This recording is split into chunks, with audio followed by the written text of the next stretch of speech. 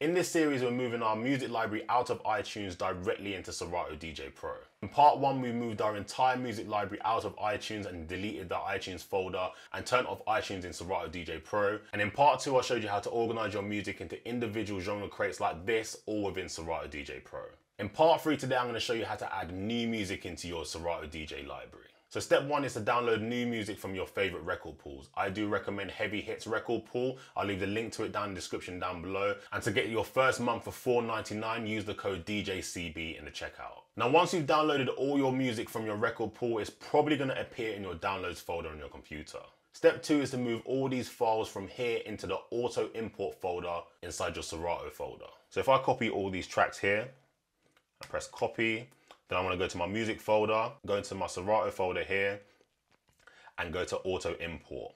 Then what we're going to do is paste everything inside here. Auto import will import all your tracks into Serato DJ Pro. So when you open up Serato DJ Pro, there's going to be a brand new crate in there called latest import with all these new tracks. What you want to do as well is go back to your downloads and just delete everything inside here, just so you don't have duplicates on your computer.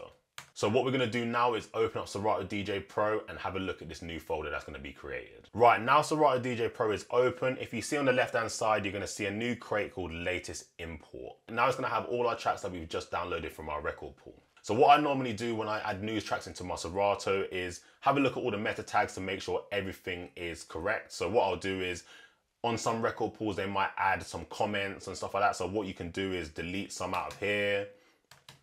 You can also update the genre. So what we're going to do is update the genre for some of these. So you might want to change this from remix to R&B.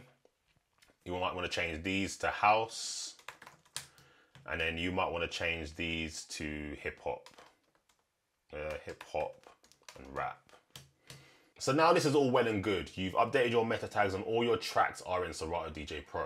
But if we scroll over to the right hand side, you're going to see that the location of these tracks are inside a folder called Serato Imported and then Latest Import. Now, you obviously don't want these tracks here. You want to have your tracks organized into the music folders that we created in the previous video. So what you can do inside here is go to your Files tab, head over to your Music Folders folder.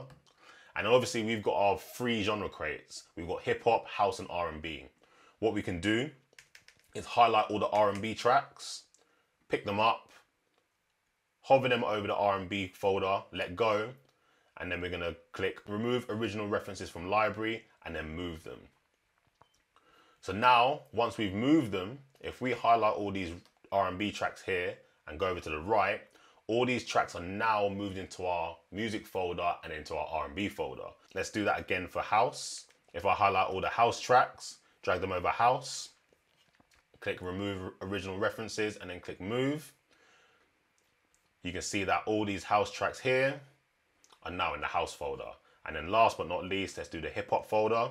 So if I pick these up and go to hip hop, remove, press move here, you can see that all these hip hop tracks here are now in the music folder inside our hip hop folder. Once you've done all that, your music is going to be in the correct place on your computer in the correct music folders, and then you can organize your tracks inside Serato DJ Pro however you want them. So that's the end of the series on how to move out of iTunes into Serato DJ Pro. I hope this was very helpful and I hope you are able to move your complete music library out of iTunes and manage it directly in Serato DJ Pro. Now that you've watched this video, check this video out here to see the top 35 tips and tricks in Serato DJ Pro. I'll catch you in the next one.